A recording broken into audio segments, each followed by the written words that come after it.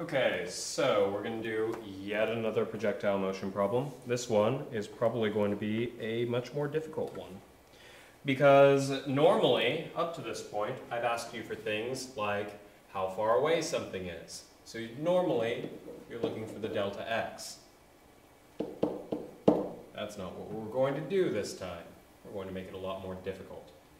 I'm going to tell you that what am I doing? I'm throwing a ball at no, that's the wrong number.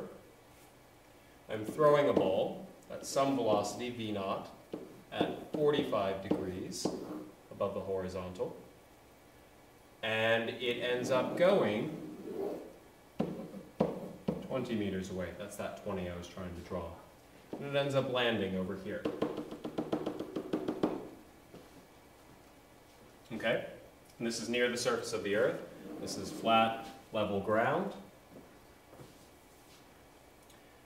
Now, what I want you to tell me is how fast I threw it. This one's a lot tougher than what we normally deal with. But it's still solvable. Okay, well, how we normally deal with a projectile motion problem is we take a look at the motion in the y and the motion in the x individually. So let's set up our delta x. This time we know this. This one's 20 meters. Okay. Our final velocity in the x, we don't know that one. Our initial velocity in the x, don't know that. That's part of what we're looking for, but we may know something about it. We'll take a look at it here in just a moment. Our time, like usual, which is going to be our bridge over to the y direction. And our acceleration in the x, well, that one's going to be 0 meters per second squared, like usual. Let's see what we've got in the y. Well, our total displacement is, it's coming back down to the ground, so we end up with 0 meters displacement. Comes back, it starts at 0, ends at 0, so we're good. Our final velocity in the y, we don't know that. Initial velocity in the y, not certain about that, but maybe we can learn something about it. If we can find it and our initial velocity in the x, we should be able to find our answer, right? All right, so time, don't know, but that's our bridge between the two. And our acceleration in the y, like usual, since we're near the surface of the Earth, is negative 9.81 meters per second squared. This one's a toughie. Okay. Well, we do know something. We've got this angle that we haven't used yet. So, what I've normally done up to this point is I've drawn out my vector. This is 45 degrees. And normally I have that velocity, but instead that's what I'm looking for. But if I had that velocity, I do know that my initial velocity in the x will be so toa. Take a look at the other videos if you are still uncertain about splitting this up. For our x, we're going to be dealing with the adjacent because it's right next to our angle. And we will find that v0x equals v0, whatever that is. Normally I could put it in a number, but for now we're just going to leave it as v0 times cosine of 45 degrees. That doesn't help me a whole lot. I can evaluate cosine of 45 degrees and find out this is equal to 0.707 v0. All right, I'll stick with that because it's useful for now. I do the same thing for v0 in the y. I'm going to find that it's v0 sine 45 degrees. And it will also evaluate to 0.707 v0. Okay. That's not a lot, but it's more than we used to have.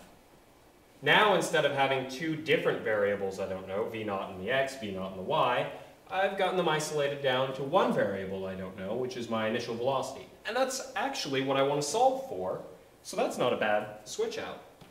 So, I'm going to write that this is 0.707 v0. I will attempt to erase that. Cool. And then over here I'll erase that. And this guy is also 0.707 v0. Okay. It's still painful because I don't have that number. But, over here, I have my displacement, I have my acceleration, and I have something that I can work with as my initial velocity. Well, normally we go for our time. Let's take a look at that. we're just going to keep going on this, keep on trucking, and see what we get. So, like normal, we don't care about our final velocity. We don't have it, don't care. So we're going to use our second equation on our kinematic sheet. Okay, so we end up with delta y equals our initial velocity in the y times time plus 1/2 a in the y t squared. Okay? Well, I can quickly plug in some numbers. I know that my displacement is 0, which is good, because otherwise we'd end up with a quadratic, and that would just make this even worse. Our v0 in the y is 0.707 v0. I'm going to multiply that by t plus 1/2 negative 9.81 meters per second squared t squared. I'm going to start off by dividing both sides by t. That gets rid of that, and one of the t's over there, so it gets rid of the squared. I'm going to divide 0 by t. Luckily, 0 divided by just a regular number is still 0. So, I end up with 0 equals 0.707 v0, the thing I'm looking for, plus 1/2 negative 9.81 meters per second squared times t. Okay, well, I can evaluate this out. I'll end up with 0 equals 0.707 v0 plus 1/2 times that. Actually, that'll change that plus to a minus, and that's what, 4.905 meters per second squared times time. I'm going to add this over to this side.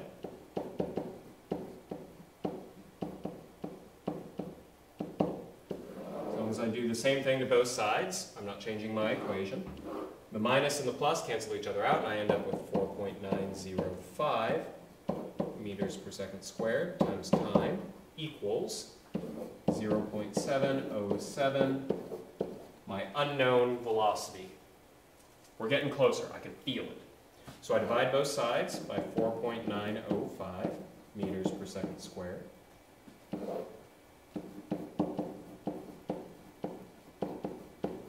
Okay, and now I have a value, so to speak, for my time. It is 0.707 times some initial velocity, the thing that I want, getting close, divided by 4.905 meters per second squared. It's not an actual value of time, but it's something. Let's go with it. So time equals, what did I just write? I have it on here.